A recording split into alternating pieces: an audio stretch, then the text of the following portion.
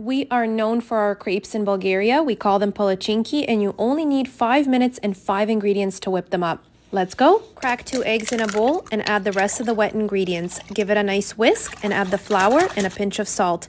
Whisk again until you have a nice thin batter. To a hot nonstick skillet, add a ladle full of batter and quickly swirl it around.